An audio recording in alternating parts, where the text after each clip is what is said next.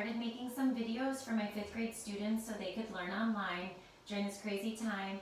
And then I decided that I should make them public so everyone could learn. So my hope is to reach as many students, teachers, parents, anyone who needs help during this crazy time with learning math. If you have any topics you want me to cover, please email connollymathathome@gmail.com, and just pay attention, that's an O there, not an E. I'll be happy to cover as many topics as I can in the time that I'm home. It's keeping me busy, away from eating all of the cheese and crackers in the refrigerator, so I'm happy about that, and I really like helping, so hopefully we can get this out to as many students as possible. So, in the previous videos on this playlist, I did multiplication strategies for breaking both numbers apart, keeping one number whole, and then changing one factor and adjusting. So I'm just going to bring all 3 of those strategies together so you can see them next to each other. If you need to see the strategy taught in depth, please watch the other videos on this playlist. You can find them. I wrote multiplication really big in the title to help you find them easily on the channel.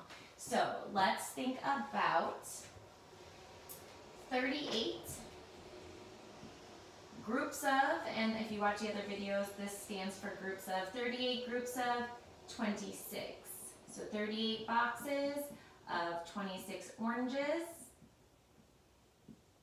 And I'm going to see if I can fit all 3 strategies on here. Might be kind of tough, but let's give it a try. So the first strategy that I want to talk about is breaking both numbers apart. I'm going to show that on the area model. Again, all strategies are taught in depth in their own videos, so if you need a review of each one, you can check there. So when we break both numbers apart, we're breaking them up by place value. The width here represents 38, so 30 plus 8 is 38. When we're trying to find the area of something, it's length times width, so this is one reason why we call it the area model for multiplication. I'm going to split up my other number into 10s and 1s as well, so that I have 20 and 6. And the reason that we break this up is because we're making some multiplication equations that are easier for us than trying to do 38 times 26 all at once. So we split it up by place value. We have a lot of numbers that I can draw that smiley face inside of. That means they're friendly numbers, they're easy to work with. So in this first larger box here, we represent 30 groups of 20. So 30 boxes is the width, 20 is the length of this box here, or sorry, this rectangle here. And so we know how to multiply 3 times 2, so we know how to multiply 30 times 20. So we have 600 oranges so far. So far I have 30 boxes, and they each have 20 oranges in them. And I want to make sure that I put 26 oranges in all 38 boxes. So in those 30 boxes, I've added 20 oranges. I need 6 more oranges in each box. So let me make this just a little bit bigger so we can have space. So 30 is opposite sides are equal in a rectangle. So the width here is 30, the length here is 6. So this box here, sorry, this rectangle here, the area of this would be represented by 30 times 6. So I'm taking those 30 boxes and I'm making sure that there's 26 oranges in each of 30 boxes. So we know 3 times 6, so we know 30 times 6 is 180. So far I have 30 boxes, I put 26 in each box, and that means that so far I have 780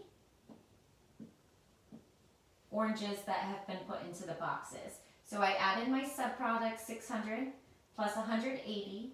And parents, if you're confused why we would ever teach this, we're making this flexible. We can do it in our brains. We've made easier problems, and then 600 plus 180 is something students can do in their heads. So we only have 30 boxes full so far. So next what we have to do is make sure that we take the other 8 boxes from 38 and they get full with 26 oranges each. So in this rectangle here, we know opposite sides in a rectangle are equivalent, so that means that the length of this piece is the same as the length of this piece.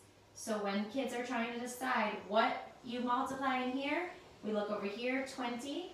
So this would be 20 times the width is 8. So we're thinking about area as length times width. So this box is 20 times 8. So in 8 boxes, I put 20 oranges. Let me put this in the correct order so when I'm talking about it, order doesn't matter, but just so it's clear. I have 8 boxes and putting 20 more oranges in each of the 8 boxes, and the kids know 8 times 2, so they know 8 times 20. Then down here, when we think about what is the length of this piece and what's the width of this piece, we have to look opposites. So we have 8 more boxes, we put 20 oranges in each. I want 26 oranges in each, so I'm going to take those 8 boxes and I'm going to multiply it by 6 and putting 6 more oranges in each box, and that gives me 48 more oranges. So then we think about 160 plus 48, and that's how many oranges are in those 8 boxes. And again, this is something that students are able to do. So when I have 780 oranges in the 30 boxes, then 208 oranges in the 8 boxes, I can add these two together. 988 oranges total. So this strategy is when we break both numbers apart. Using the area model as a representation is helpful to help students keep track of all of the parts. Another strategy is called keeping one number whole. So instead of breaking up both numbers, we're just going to break up one number. Okay, so I'm going to choose to keep 38 whole because I see that there's a 2 here, and multiplying by 2, which is going to represent 20, then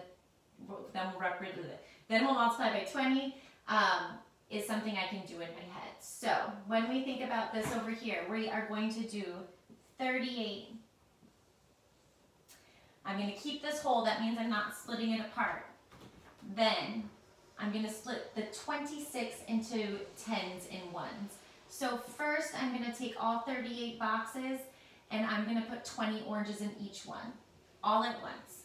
Okay, so students can do 38 times 2, or they can add 38 2 times. So I'm going to do times 2, so 30 times 2 is 60, 8 times 2 is 16, so I know I have 38 times 2 is 76. But since it's 38 times 20, students know that they'll multiply that 76 times 10. Okay, so the first thing I did was I took 38 boxes, I put 20 oranges in each one. Now I'm still keeping 38 whole, just 38. I'm still keeping 38 whole, and I need to put 6 more oranges in all 38 boxes. So that's what's happening there. In 4th grade, the students might want to break this down into 38 times 2, 38 times 2, 38 times 2. So it's something that's easier for them to work with. They already did the work here too. 38 times 2 is 76. So they would do that 3 times because 2, 4, 6.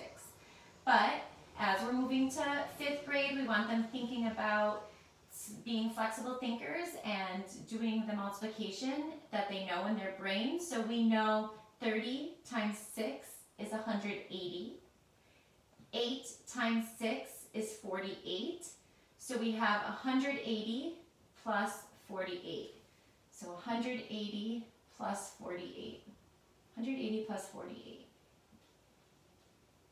Okay, so now, do we see the 38 that we kept whole? We broke 26 into parts. I put 20 oranges first in all 38 boxes, and then I put 6 oranges in all 38 boxes. I used 760 oranges and then 228 oranges. So how many oranges total are in all of the boxes? 988. And quickly I'll show you on the area model what that might look like.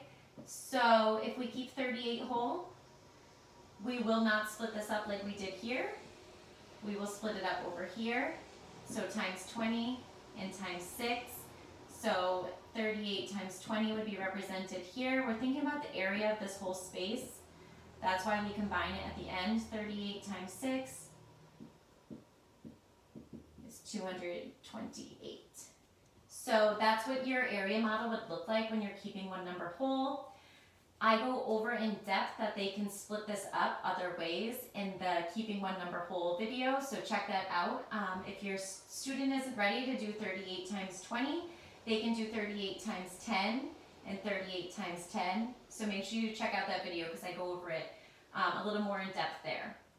So we have breaking both numbers apart with the area model. We have keeping one number whole, and this is what it would look like on the area model. And the last strategy that I went over, I want to show you, is changing one factor and then adjusting, which some people might refer to as making an easier problem. So I was hoping to have enough space to show you all three at once, but I ordered a whiteboard for ages like 5 to 7, so it's kind of small. Anyways, when we're changing one factor, we want to look for equations where it would be a good strategy. And this equation here, or it's an expression right now because it doesn't have an equal sign, but this one lends itself to this strategy because 38 is so close to 40. So we want to look for chances to use this strategy, and we also want to be flexible math thinkers. You don't use the same strategy every single time. You think about what would be the best strategy and be the most efficient to solve. So in this case, this actually could be pretty efficient because there's not a ton of steps. So I'm going to round 38 up to 40 because that is a friendly number. I like multiplying with friendly numbers, and I will keep 26 the same. So what just happened here is I'm supposed to have 38 boxes of 26, but I'm making 40 boxes of 26. Okay, so that's my 40th box. And in each box, there's 26 oranges. I'm not going to draw all 40, that would be insane. Children, you do not need to do this. I'm just modeling what's happening so you understand. So up here, we have 40 times 26. I changed 38 to 40 because this is a number that could be a little bit easier to multiply by. So when I think about 40 times 20, I know that that's 800. And then 40 times 6 is 240. So I get 1,040 oranges. Let me just double check my math. So 40 times 20 is 800. 6 times 40 is 240. So I get 1,040. Which you see is more than I need. It's more than I need because I added those 2 extra boxes of 26. So now, after I change one factor, I have to adjust back. I need to take out 2 boxes of 26. So, 2 extra boxes of 26 need to get taken out. So, I'm going to multiply my 2 extra boxes of 26 to see what I need to take out. So 2 times 20 is 40, plus 12, so 52.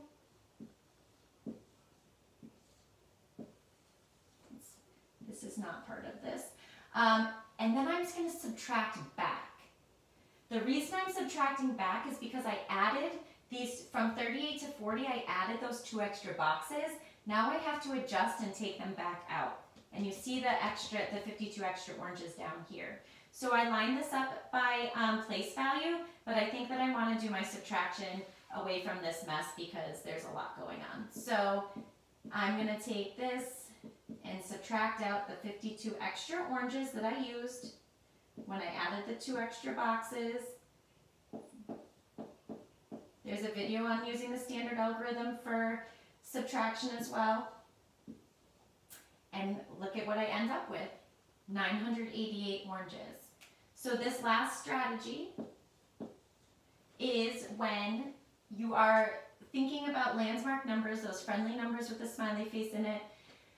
If the equation lends itself to it, you can try this strategy. You just need to make sure you adjust back so that you can find your final answer for the actual equation. Okay, so those 3 strategies I went over in depth in their own videos on this multiplication playlist. Make sure you check them out. It's helpful to see all three together and start practicing them. I hope this helped you, and I hope you learned a lot about multiplication. This is taught in 4th grade, and then we review it and refine it in 5th grade before learning the standard algorithm. Okay? See you soon. Bye.